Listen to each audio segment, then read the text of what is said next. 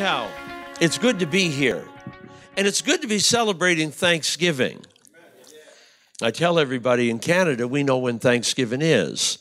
In the States, they just kind of tucked it in there just in time to wreck Christmas. But we know when Thanksgiving is, right?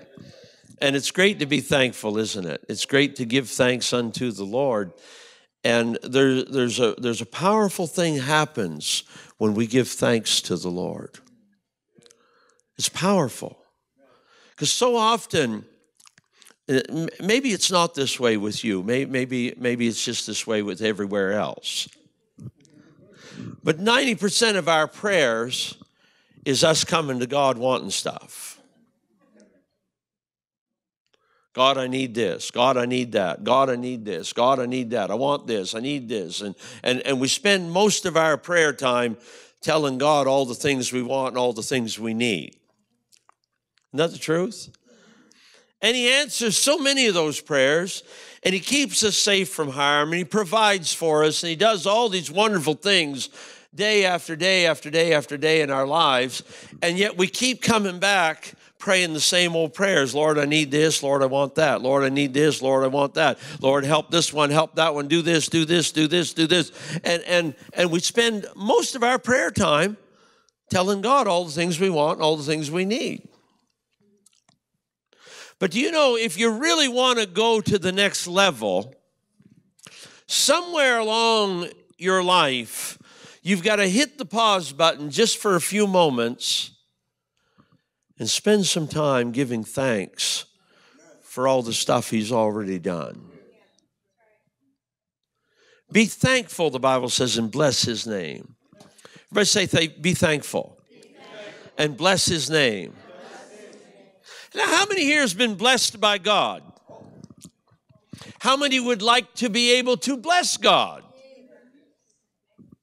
Well, one of the things that blesses God and pleases God is when we pause and give thanks for what he's done.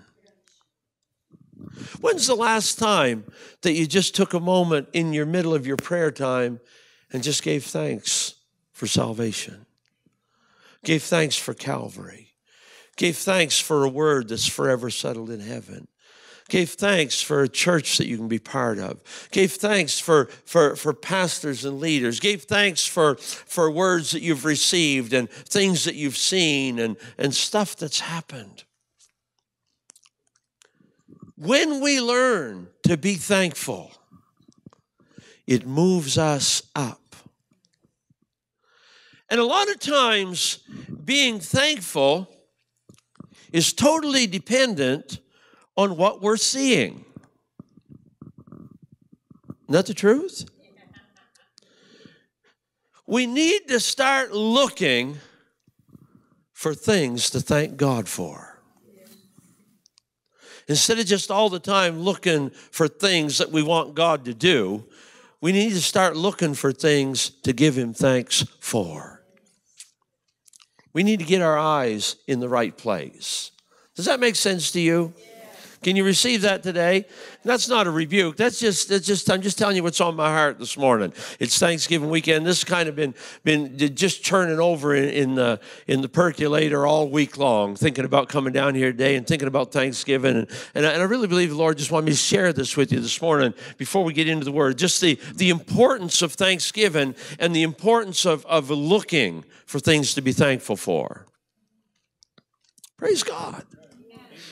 I was thinking about Paul and Silas in prison.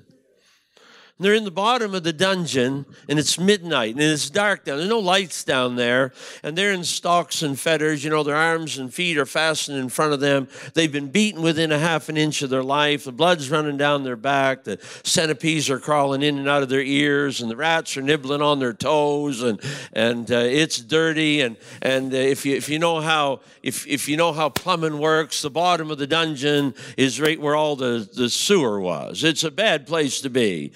It's dirty, it stinks, it's dark, and they're in pain. And they got in all this mess because they were doing something good. And sometimes we suffer horribly just because we're trying to do something good. And they're down in the middle of the night in this dungeon at the midnight hour. And Paul looks over at Silas and says, I think we're going to quit this ministry stuff. Is that what he said? Silas says, I think we need to send our resignation letter to the board tomorrow. No, they had them a little discussion. And they decided that they would have a worship service.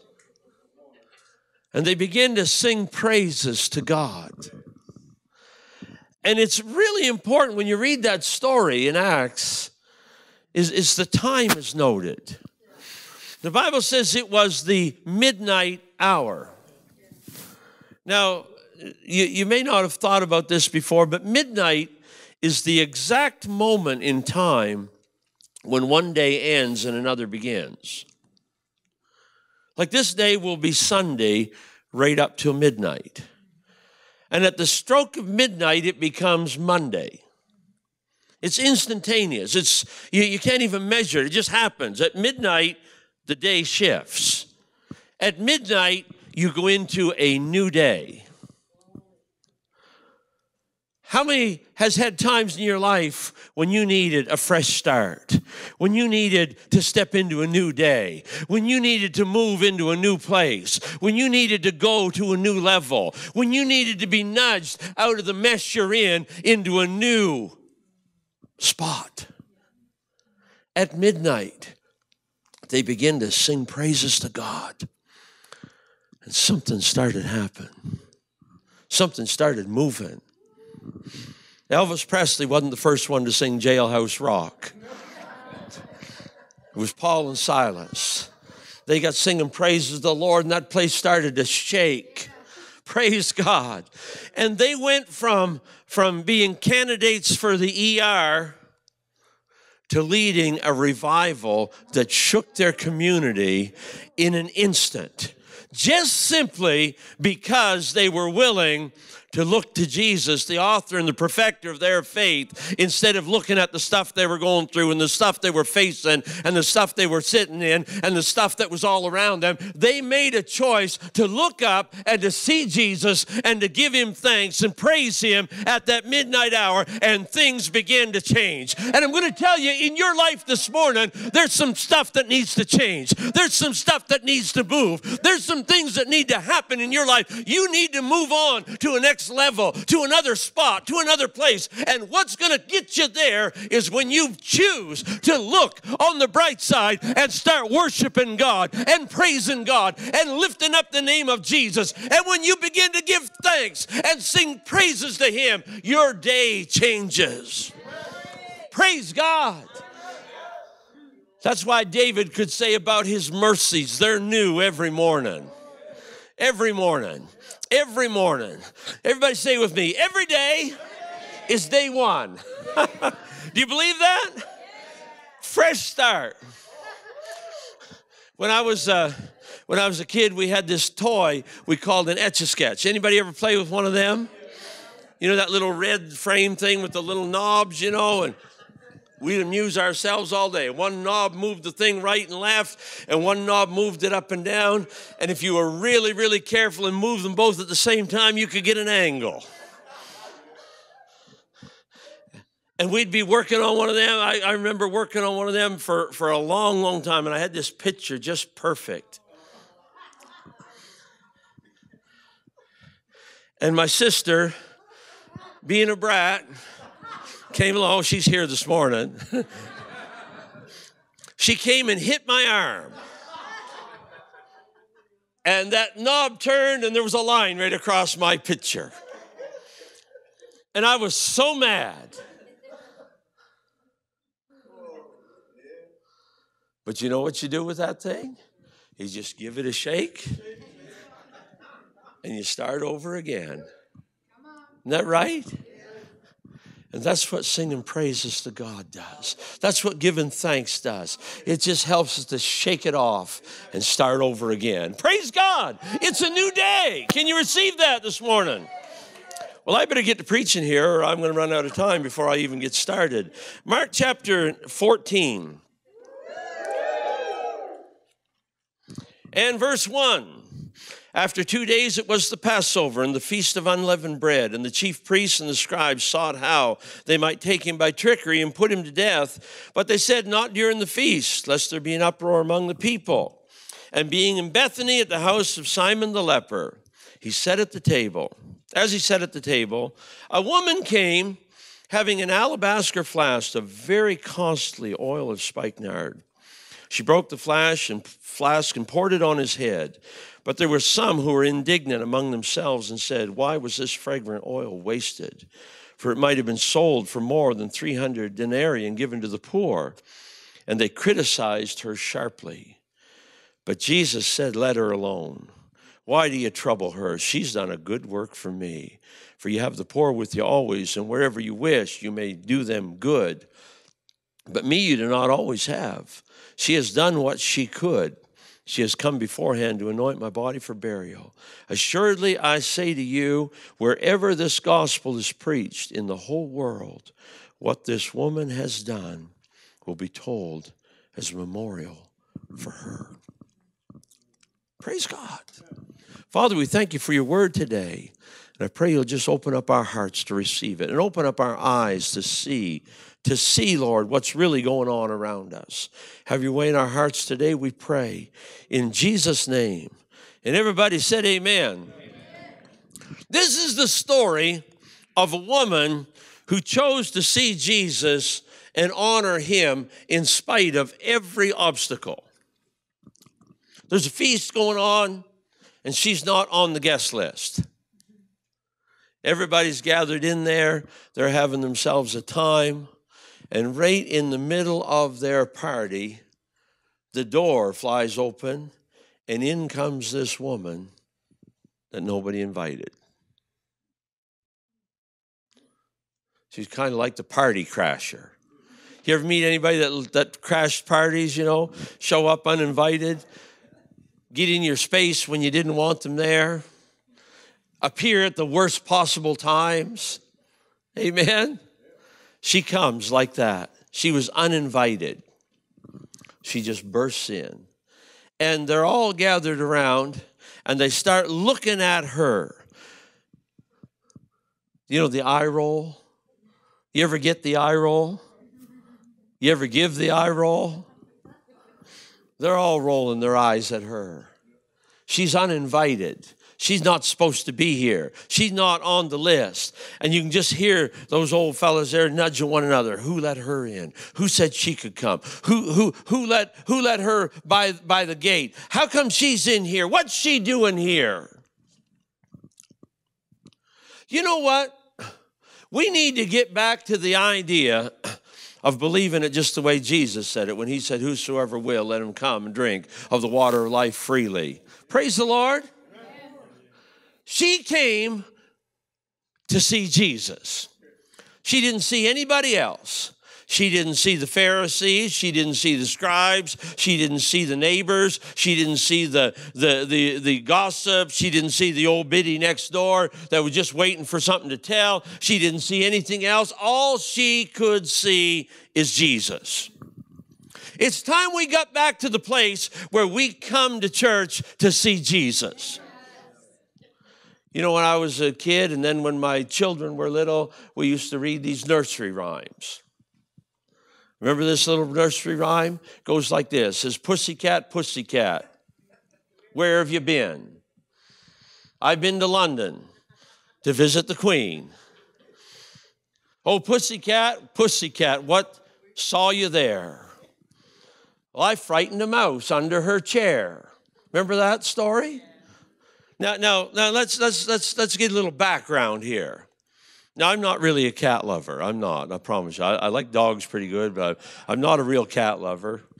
My granddaughter and I, we have this ongoing little feud because she loves cats. She has 2 of them, and they're her special babies. And I tell her, you're wasting your time on those old cats.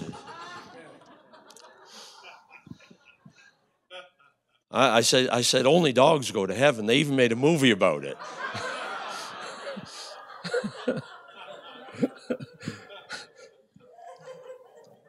So we have this little thing going all the time, And And I tell her that, and she tells me right back, no, that's not so. But imagine this cat, this stinking old cat.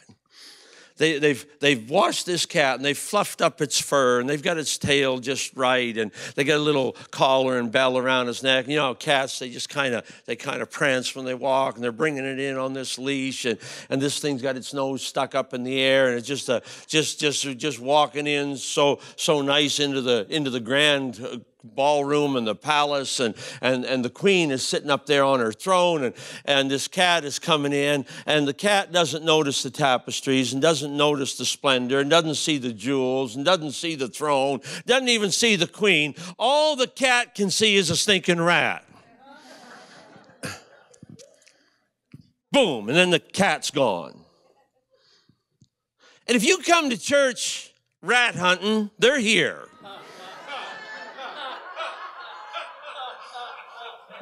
Amen. There is no perfect church.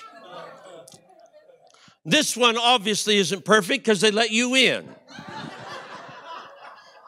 If this was a perfect church, you wouldn't have me here preaching. If I was a perfect preacher, I don't know where else I'd be, but it probably wouldn't be here. If you ever find a perfect church, don't join it, because the day they accept your membership, you just ruined it. Amen? If you choose to see the rat, you'll find the rat. He's here. He's around. They're everywhere. That's the story of this stupid cat. All the pomp, all the splendor, all the tapestries, all the ceremony, all of the jewels, all the splendor, the queen herself, and he doesn't see one bit of it. And that's what happens to us sometimes when we come into the presence of the Lord. We're so busy looking at this, and we're looking at that, and we're looking at something else, and we're looking at something else, and we fail to see what's really going on. And that's the King of Kings and the Lord of Lords in all his splendor, sitting high upon his throne, high and lifted up, and his train fills the temple, and his glory fills the house. And we need to start believing that the most important thing we can see when we come to church is Jesus. Praise the Lord. And so she's there, this woman, she comes in. She doesn't notice the scribes. She doesn't notice the Pharisees. She doesn't notice even Simon, the owner of the house. She doesn't notice anything. Her eyes are on one thing and one thing alone. Jesus, Jesus, Jesus. I came to see Jesus. And she's just zeroed right in and focused on one thing. I have come to the house today to see Jesus. I am in this place today to see Jesus. I have went through all the stuff that I've gone through so that I can bless Jesus. Praise the Lord. Church needs to be about Jesus. Now, I've traveled around a little bit over the years, I've been going back and forth across this country for 40-some years. And I've been in big churches and small churches and lively churches and dead churches, and some that hung the name church on that shouldn't have had the sign on at all. And I've been in all kinds of places. I have. And everywhere you go, you hear the same things. Nothing suits everybody all the time. Well, the music's too loud. Well, it's not loud enough. Well, they should sing more new songs. Well, they should sing more old songs. Well, the preacher's too long. Well, he's not long enough. He's so loud. I wish he would talk a little more dignified. And just on and on and on and on and on it goes. And there's always somebody crabbing about something.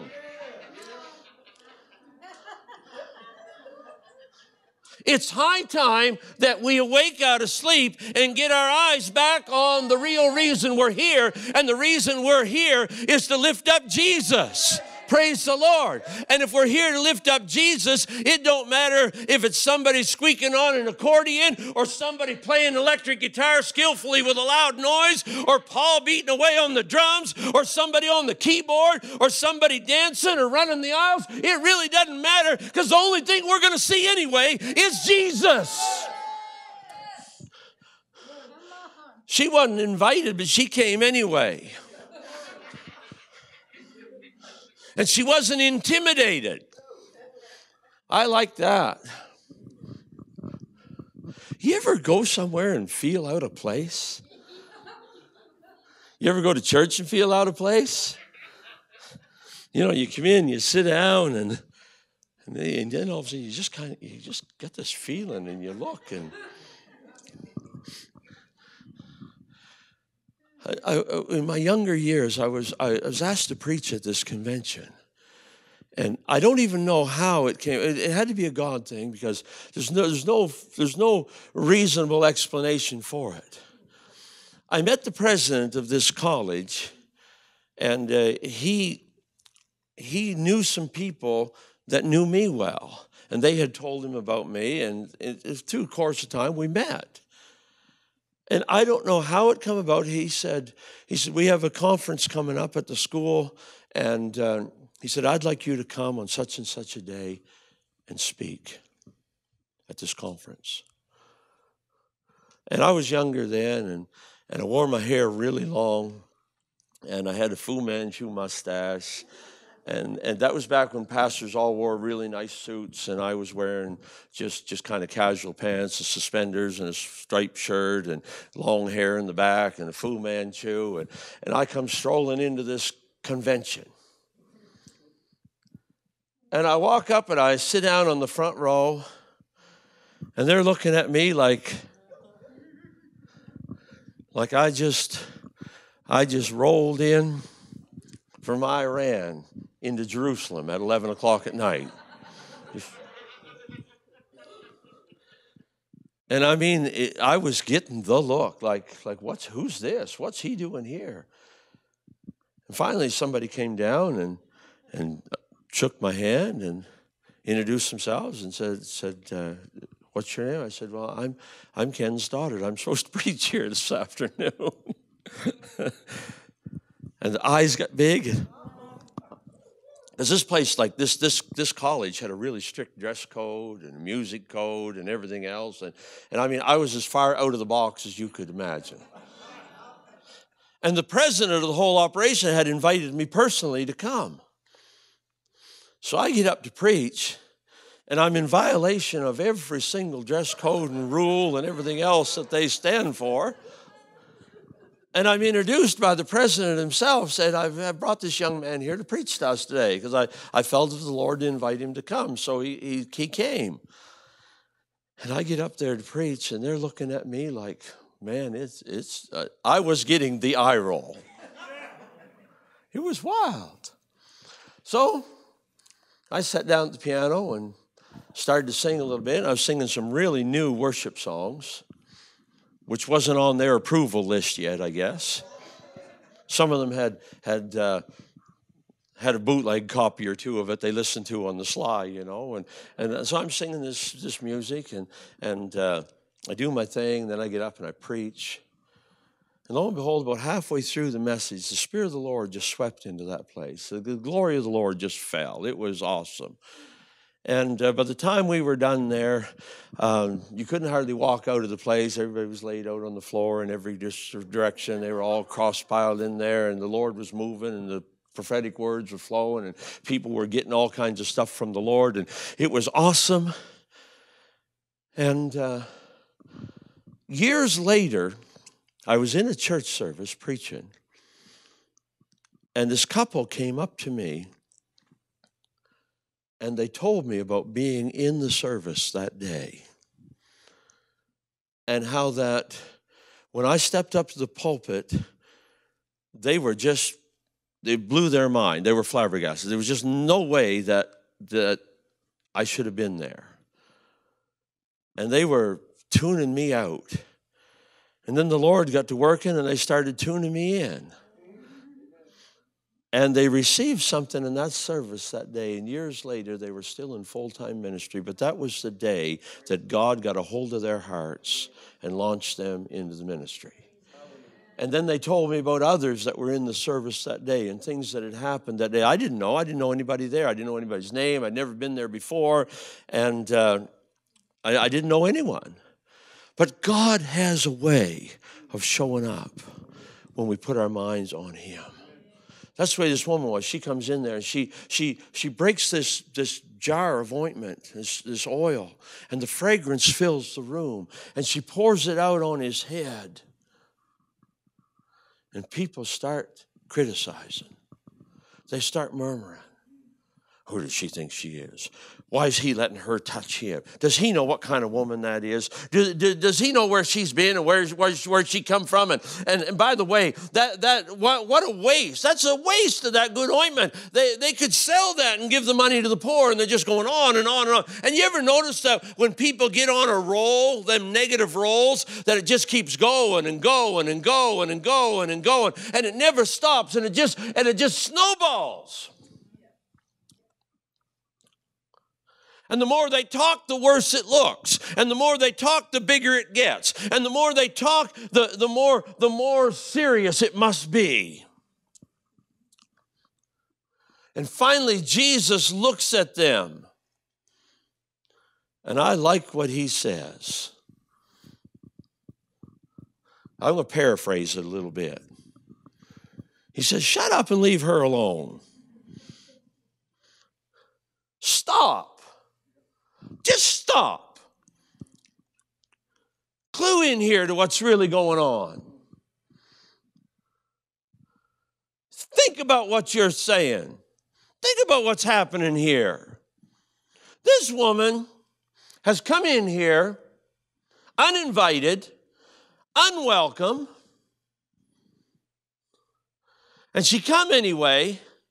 And she has just poured out her absolute most precious possession on me. And this is where it gets really powerful. He said, as long as the gospel is preached, forever and a day, down the road, they're going to tell her story. This has just went past the normal. And this has now become a supernatural event, an eternal event. 2,000 years from now, they're going to be preaching, they're going to be telling this story. 2,500 years down the road, if somebody's preaching the gospel, they're going to be telling this story. 10,000 years from now, if there's still somebody preaching the gospel, they're going to be telling this story because she did what she could.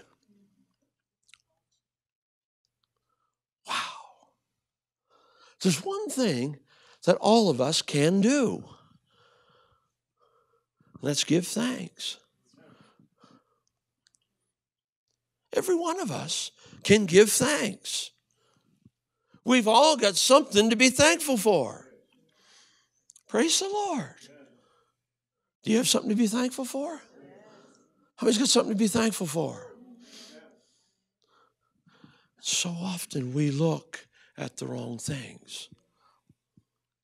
We're like the guy that Jesus spit on the ground, put the spit in his eyes and said, how do you see? And he said, I see men as trees walking. How many remembers that story?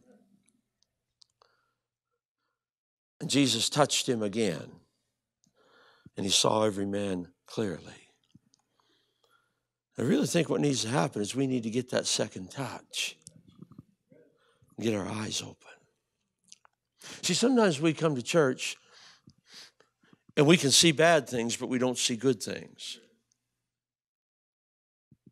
that right? Sometimes we see what the devil's doing, but we don't see what God's doing. Anybody besides me ever been guilty of that? The devil's doing this, the devil's doing that, this is going on, that's going on, this is bad, this is getting worse, and on and on and on and on. Paul said, where sin abounded, grace did much more abound. We need to start seeing the much more. We got people that come and they can see the past, but they can't see the future. They can tell you everything you did, when you did it, and who you did it with. Hello? But they can't see the change, the different direction, what's coming. They see the past, but they don't see the future. You know, the devil likes to remind you of your past. Whenever he reminds you where you've been, you need to remind him where he's going. Amen? Praise the Lord. We need to get out of that what happened a long time ago business and start looking ahead, looking unto Jesus, the author and the perfecter of our faith, who for the joy set before him, not for the junk behind him, for the joy set before him, he endured the cross, despising the shame, and is now set down at the right hand of the Father on high. That comes from looking ahead. Amen? I could go on and on with this, but they can see darkness, but they can't see light. They can see damage, but they can't see something being built. We need to get our eyes in the right place. That's what this woman did. Everybody else there was looking at the wrong thing. If you come to church looking at the wrong thing, if you live your life looking at the wrong thing, if you go to your job looking at the wrong thing, there's always going to be something to drag you down. You can, if you choose, you can find something to be miserable about all the time. Amen? That's the truth. I had a couple sit in my office one day, and they were having some problems. And I said, well, let's talk about this. It was the wrong thing to say. She started talking. I think we could have went to McDonald's and had a hamburger and come back, and she'd still been doing it. He does this, he does that, he does it, he don't do this, and just on and on and on and on and on. And finally I said, listen. I said, does he love you? Well, yeah. Is he a good father to those children? Yeah. Does he get up every morning and go to work? Well, yeah. Does he bring his paycheck home every week? Yeah. Well, I said, you got a lot going for you right there already. So he don't abuse you. He don't do this, you don't do that, you don't do something else. He's not perfect. I know he's not perfect. But there's potential there. It's not as bad as you think.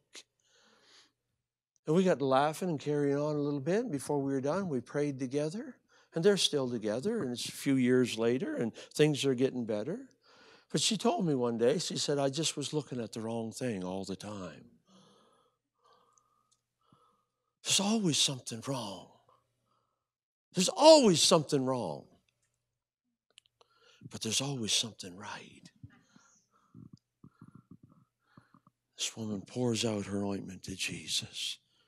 And he says, she's done a good thing. It's Thanksgiving. It's Thanksgiving. And we come together. We're in the house of the Lord together. And we look around, and there's a whole lot of imperfect people sitting here with us. That's why they let you in. Amen. And Jesus said, I didn't come for the righteous. I came for the sinner. He said, the well don't need the doctor, the sick do. He said, I'm come for the lost sheep. It's time we get our eyes back on Jesus. He said, it's time we get our eyes back on Jesus. It's time we get our eyes back on Jesus. Well, when this woman who refused to be intimidated, she refused to be stopped, she refused to be turned aside, Jesus tells a little story about two debtors. And he said, who do you suppose loves the master the most? And of course, the obvious answer is the one who was forgiven the most. Jesus basically says, I rest my case. It's time we love him in spite of our shortcomings, in spite of our failures, in spite of our mistakes, in spite of everything that's wrong in our life, there's some good going on too. We got a lot to be thankful for. A lot to be thankful for. Praise the Lord. Everybody's got a story. I said, everybody's got a story. You've got a story. I've got a story. And in that story, there are times when we were up on the mountain. And there's times we're down in the valley. There's times when things are going really, really good. And there's times when they haven't been going really good. You know, that's almost one of the dangerous things about social media. You know, everybody puts all this good stuff on there all the time, you know, and we look at somebody else's life and think, oh, man, their life is so good. They got this, they did that, they went here, they're going there. Look at what they're doing. And then we look at our own life and we think, my life's not like that. Theirs ain't either. Amen. You're just seeing a little glimpse of what they want you to see. The truth of the matter is we all have our ups and downs. We all have our shortcomings. We all make our mistakes. We all have our faults and our failures. But His mercy endures forever. Praise God. And no matter how bad we mess up, He never stops loving us. He never stops calling for us. He never stops reaching for us. He never stops running towards us. You know, in all the stories Jesus told, there's only one illustration where you see God in a hurry. And that's the story of the prodigal son. The Bible says, while he was a great way off, the Father saw him, had compassion on him, and ran to meet him. You want to see God in a hurry? He gets in a hurry when somebody turns toward him and says, help. He comes running. He comes running. That's the kind of God we serve. That's the kind of God that loves you. That's the kind of God that cares for you. That He looks beyond your faults. He sees your heart. And He says, come unto me. And He doesn't say, come unto me, all ye who are perfect. All ye who are without blemish. All ye who never made a mistake. All ye who are righteous and holy and upward and just model saints. No, He says, come unto me, all you that labor and are heavy laden. All you that are messed up. All you that made mistakes. All you that are carrying burdens. All you that are dragging your feet. Come, and I'll give you rest. You think we got something to be thankful for today? Let's stand together. I'm going to stop right there. Because I really believe with all my heart, I really believe with all my heart that the key to the next level is being thankful. I shared this last night, and I'm just going to toss this out here before we come to pray. I'll get the musicians to come on back here if you would. Come on right up here, all you worshipers, and get us ready to roll here. But I mentioned this last night. If you weren't here last night, I'll mention it again this morning. The story of the 10 lepers is a great story of thankfulness. You know, Jesus, He comes across these 10 lepers, and He has compassion on them, and He says, go show yourselves to the priest. And the Bible says that as they went, they were healed of their leprosy. How many's read that story or heard that story? A little while later, one of them shows up again where Jesus is and falls on his face at Jesus' feet and begins to worship Him and thank Him. And Jesus says, weren't 10 cleansed? Where's the other 9? And how is it that the one that comes back, he's not even Jew, he's a Samaritan? And Jesus makes note of this. And in the story, the Bible says, as they went, they were healed of their leprosy. And I mentioned this last night, but I'll mention it again. Leprosy is a disease that disfigures you horribly. People that have leprosy, it kills the nerve endings. They can't feel pain, and so they destroy themselves. Most people with leprosy for a long time, they're missing fingers or missing parts of their face, they're missing their ears or nose, whatever, because they don't feel pain. And they literally destroy themselves. And you've seen the pictures on the TV of the ads, for donations for the leper colonies and stuff. And the Bible says as they went, they were healed of their leprosy. That means that as they went, wherever they had leprosy, it was gone. But they're still horribly scarred and disfigured. If they're missing a finger, the leprosy's gone, but they're still missing that finger. They're missing something, it's gone. But the leprosy's gone. They're healed. But this 10th guy that comes back, Jesus says to him, go in peace, your faith has made you whole. And it's important to note that because that word there, and some of the newer translations say well, but it comes from the same Greek word that means literally nothing missing, nothing broken. What it means is this 10th guy that came back and gave thanks, everything that the leprosy had taken away, God gave it back. Whatever he was gone came back. If he was missing his ear, it came back. If he was missing his finger, it came back. If he was missing his nose, it came back. Whatever the leprosy took away, he got it back. And the reason he got that next level is because he was willing to give thanks and praise the Lord. Hallelujah. I'm telling you, there's power in pausing and giving thanks to the Lord. Yes. You can be healed, you can be delivered, you can be set free, you can be saved, and that be the end of the story. Or you can choose to be thankful and see what's waiting on the next level. How high do you want to go with this thing? How far do you want to go with this thing? How hungry are you to get it all?